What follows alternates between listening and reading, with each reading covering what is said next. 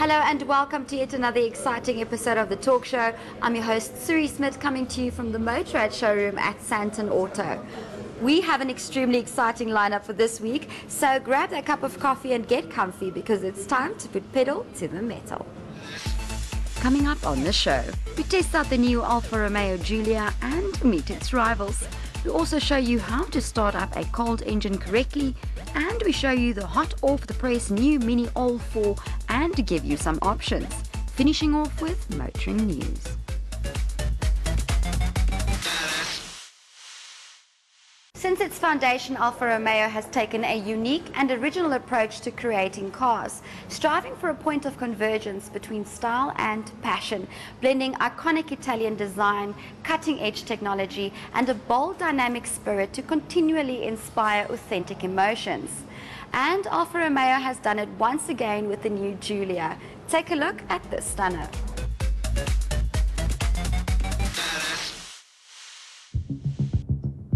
Dear Predictable, there's no other way to say this. It's over. I found a permanent escape from monotony. Someone who desires more than just beauty alone, who prefers elusive over usual, powerful over passive. Together we are perfectly balanced. Our senses awake, our hearts racing as one. I know this is sudden, but you know what they say. If you love something, set it free. See you around, Giulia.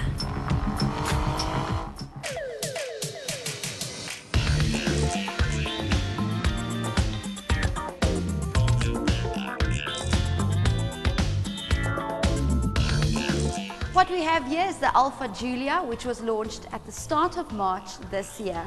Both the Giulia and the Giulia QV will now be available in the D segment. And what we'll be testing today is the base model. I'm quite eager to show you guys exactly what she's about.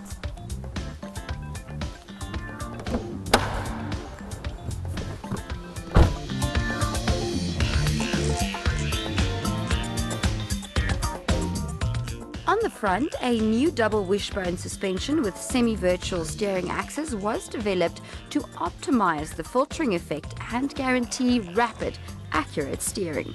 The Alfa Romeo exclusive design keeps the constant caster trail on corners and can tackle high lateral accelerations as a result of the always perfect footprint. In any situation and at all speeds, driving Giulia with the most direct steering ratio on the market segment is natural and instinctive. The 4-suspension arm solution on the rear axe, patented by Alfa Romeo, ensures top performance, driving pleasure and comfort. Giulia also features a new Alfa DNA selector, which I have mentioned, which modifies the car's dynamic behavior according to the driver's selection: dynamic, natural, advanced efficiency. Energy efficiency mode implemented for the first time on an Alfa Romeo, and race, which is only on the QV models.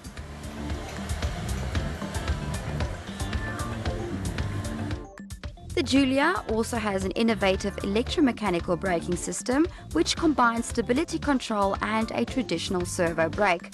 In addition to providing the all-important weight optimization and reduced pedal vibrations, an instantaneous brake response is guaranteed with a record stopping distance of 100 km per hour to 0 in 38.5 meters. The interior definitely matches the sleek and stunning looks of the exterior. In the inside, you've got a nice blend of materials, nice stitching on the seats. This is the baseline model though, so not too many added extras on this specific model, but what you do get is you've got an automatic transmission with a nice middle console where you can operate just about anything from. I don't know if you guys can hear how high this vehicle is revving, but it has a lot of torque and it does accelerate quite fast when you put your foot down. There's 3 different driving dynamics that you can choose from: D, N, A. So D is your sportier version. N will be your normal comfort line, and then A would be your more fuel efficient one. I had it in the sportier derivative, that's why it was revving so high, but you can definitely alter it to meet your driving needs. A defining characteristic of Giulia is the management of weight and materials to obtain a perfect distribution across the axles. This is fundamental to ensure that the typical Alfa Romeo driving satisfaction is reached by tweaking the layout and arranging the heavier elements in the most central position possible. The suspension is as essential for ride optimization as weight distribution. The layout implemented on Giulia utilizes an exclusive double wishbone suspension with semi-virtual steering axis at the front and a 4.5-link suspension with a solution for toe adjustment patented by Alfa Romeo for the rear axle.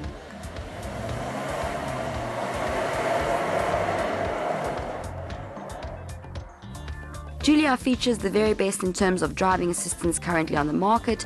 Multiple sensors are fitted throughout the car to guarantee peace of mind and a safer drive.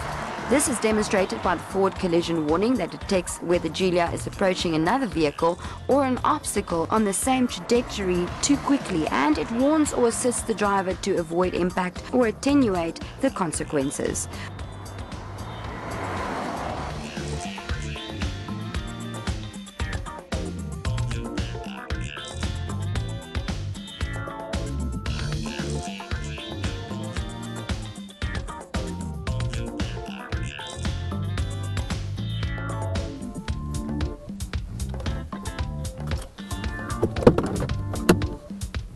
Wow, what a beauty she is to look at. 16-inch alloy wheels, curves running from front to back, coupe-like drop in the roof, and a shark fin antenna. Stunning on the eye. Let me show you the back. The back has more than enough legroom and headroom space. Your back passengers will sit very comfortably, 2 of them at least. If you're going to have a third passenger, the middle console is very high, so yeah, it's going to have to be a small little child sitting in the middle. Apart from that, you've got good storage compartments, you've got cup holders on either side, you've got a little slot here where you can also store something, and apart from that, seating is quite comfortable, so long distances for your back passengers will also be very enjoyable. It also has Isofix chairs, so if you've got a small startup family, this will also be a great choice. Moving over to boot space, you will find that you've got plenty of boot space. I've fit some of my things in here and there's still plenty of space left. So long distances will definitely be enjoyable. So how much will this Italian stallion set you back? 555,000. Not too bad at all.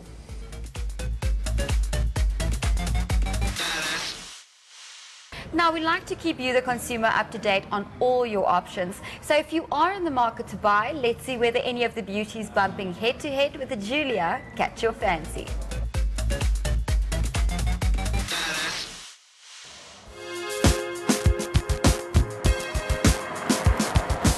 Starting with the star of our show, the Alfa Romeo Giulia 2-litre T, which retails for 555,000 Rand. Sporting a 2-litre turbocharged petrol engine with an 8-speed automatic transmission, which accelerates from 0 to 100 km per hour in 6.6 seconds, consuming on average a low 5.9 litres per 100 kilometers.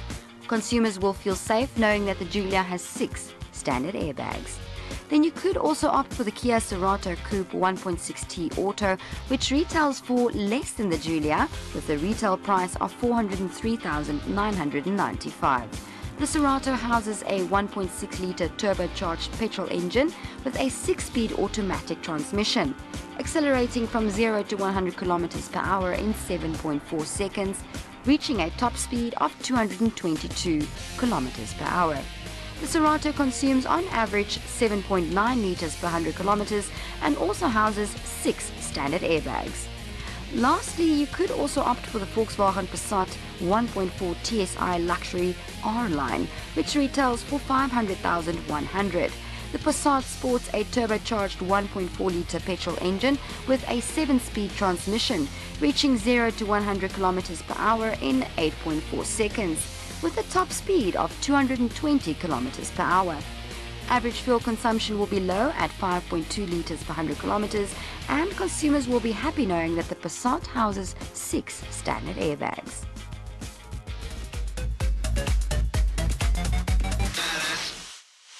Starting up your car engine in the cold is difficult for two main reasons. First, oil thickens when it's cold, which increases the friction, making it harder for the starter motor to spin the engine.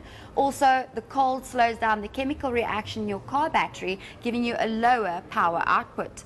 Now, I know that we don't have snowy days in South Africa, but we do, however, have some freezing temperatures. Up next, we're going to show you the correct way to start up your car engine when it's cold before tackling the road.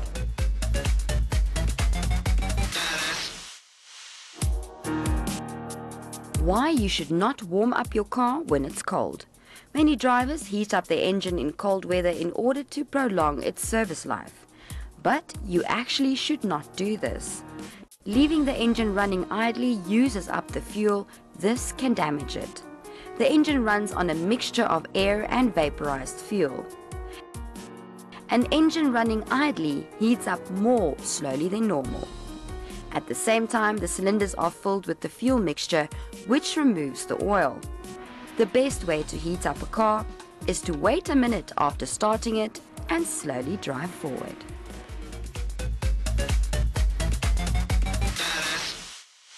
It's now time for a short break, but do stay tuned for more motoring action after the break.